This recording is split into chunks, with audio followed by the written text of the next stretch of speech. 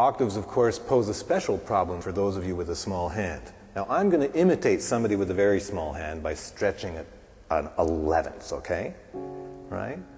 But look, even at this maximum stretch, my hand is still movable and functional. I can still generate my arch. You know, I can even rotate the middle of my hand. So if you have a small hand, don't stiffen it and make it feel small. Try to loosen it and increase its functionality. Now, in Dante's Sonata, we have this mysterious, lugubrious section of octave melody.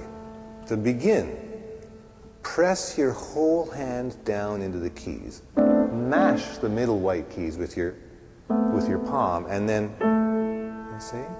So that the fingers feel maximally independent from the hand, and the hand feels maximally movable.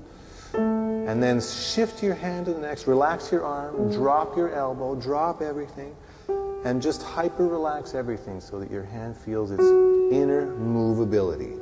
If you have a small hand, you can practice this with a smaller interval. But it's basically to loosen the hand and to keep the fingers independently moving while you're playing your octaves that we're doing this. Okay?